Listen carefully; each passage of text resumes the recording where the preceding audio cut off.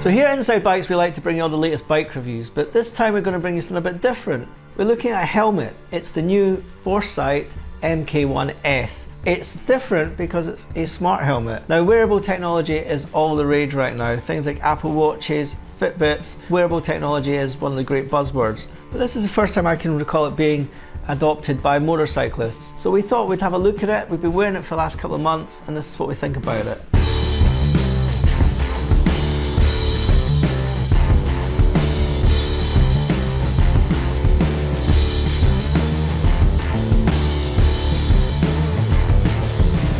So at its most basic level, it is a crash helmet. At the end of the day, the job it's designed to do is to protect your head in the event of an accident. Now Forcite is a new brand in the helmet world, but they've decided to go quite smartly, I think, with some established designers. So the guys who've designed the shell are partly the guys who work with AGV, and it's made by an established helmet manufacturer. So the quality is okay. It's a carbon fibre helmet. The shell has been made out of carbon fibre, which is normally very high end. Now it's got the electronics are packed into the front of it in the chin bar, so the carbon fibre helps keep the weight down. They claim a weight of 1500 grams, and actually that's really bang on the money in terms of touring helmet. Now I've normally been wearing a Shoei X Spirit and it's about 80 grams lighter than that. A lot of RI is about 1600 grams. So in terms of weight, it's absolutely on the money, and to wear it, it feels just like a regular helmet, to be honest with you. It doesn't feel anything different at all. Where the magic is inside, because it's not just a helmet, it's kind of like almost like a 4-in-1 product. So the Forcite costs £929. Now that does seem like a lot of money. I'm not going to argue it is a lot of money for a crash helmet, but what you're getting here is a 4-in-1 product. You're obviously getting a carbon fibre shell, which isn't cheap, but you're also getting integrated comms, an action camera, and a quite natty sort of integrated satellite navigation system. The helmet itself is very conventional to wear. You could be wearing any helmet. It feels to me a bit like an old HJC that I used to have, quite firmly padded. The sizing, a little bit out from where I'm used to with Shoei. This is actually a large. Normally I would be a medium. The only sort of downside I felt was at the chin bar, where all the electronics are packed, sort of rubs against my chin a little bit if I'm jutting my chin out, or sort of having a bit of a talk to myself when I'm riding. Not really an issue for me, but obviously we've all got different shapes and sized heads, so you may find that that's a bit of a downside.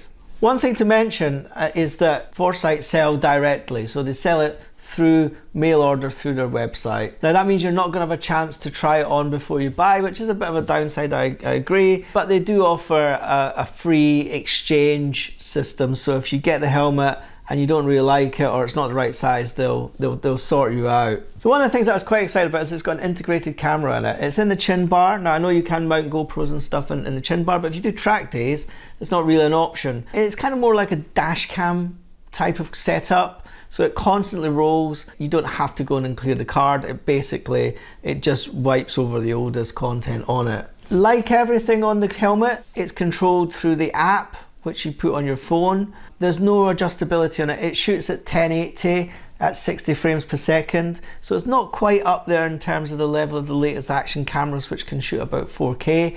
And the stabilization isn't really at the level of those sort of more dedicated action cameras. I think it offers a nice security for people. If you are involved in an incident and you need to prove blame, then it's a good feature. And also because it's in the chin bar and not fixed to your bike, you can actually see where you're pointing while you're riding. And I found it quite nice actually to look and reflect on my riding. Sometimes when you're out on the bike, you might go, did I do that overtake correctly? Or was my line great? And it's nice just to go back and reflect on your riding, look at it after, download and look at it after you finish your riding. If you're into vlogging, well, yeah, the quality is not quite at the level of the latest GoPros and the likes. We'll put a little bit of onboard footage in the video so you can see. We also did a bit of commentary, and it does pick up your voice when you're commenting on your riding. So nice feature, and I like it. As well as a camera, you've got an integrated comm system. That in itself isn't that innovative. I've worn other helmets that have got integrated comm systems. And all I would say about it, it's very unobtrusive. It works really well. They've used speakers from a company called Hardin Carman, who are a established high-end audio company. Really good sound. You can make phone calls on the go. You can listen to music. Not something I tend to do. Tried it out. and it works absolutely fine. I like it for listening to sat-nav as I go along. And talking to sat-nav, it has its own inbuilt system, which is probably one of the nattiest things about it. You'll notice on the chin bar, there's a little raised section. It's got an array of LED lights. You use the app, you put your destination in as you would with any sat-nav, and it directs you through a series of lights. So you've got green lights left and right to indicate when you've got a left turn and a right turn. It's quite a good system. I found that the app stopped working a couple of times, and personally I still prefer Google Maps, but it's a personal choice. The more you use it, the more you get used to it. It just appears in your peripheral vision. And there's also other indicators for hazards such as speed cameras, roadworks, delays, which come up as red. It's a good system.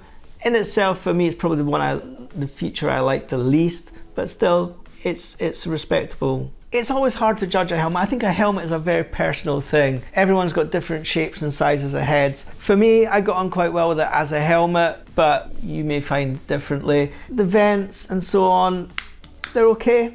You know, the visor mechanism doesn't feel like it feels more mid-range necessarily than premium. It's quite good. It's got an inbuilt visor, which works really well. It's got a pin lock system comes with it. You can order smoked visors if you want. It's got a nice system for locking the visor in place if you're riding faster and you want that security. Comes with a little controller which goes on your handlebar. Probably would prefer not to have a controller like that. I would have thought it would be voice activated, but it's not, and you've got buttons on there for activating phone calls, the camera, and also the navigation system. So the helmet and your phone all have to be activated before you ride, and that allows you to start the camera, stop the camera, also wipe the camera, adjust the volume.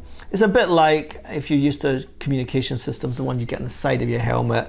You place it on your handlebar. It's probably easier to operate there than it is on the side of your helmet where you can't really see it. So that comes with it as well. It charges through a port at the front. Unfortunately, the charger that comes with it isn't a UK plug, but you can still use pretty much any usual USB charger. Comes with an SD card. You can view the film of that. So overall, I'm really grateful to have had the chance to try the Forcite out. I was really intrigued when I saw it at a press presentation in the summer, and while I'm probably more a bit of an old school analog guy, I really appreciate that a lot of motorcyclists will enjoy the technology that comes in this. We're used to wearable technology. When we go out in our cars, they're packed with these sort of features, and actually for a lot of riders, I can see them really getting excited about this sort of technology in the years to come. I think we've had a real glimpse into what the future motorcycle helmets would be. If you want to read more about it, we've got a full review on our website. See the description below. Until next time, thanks for watching.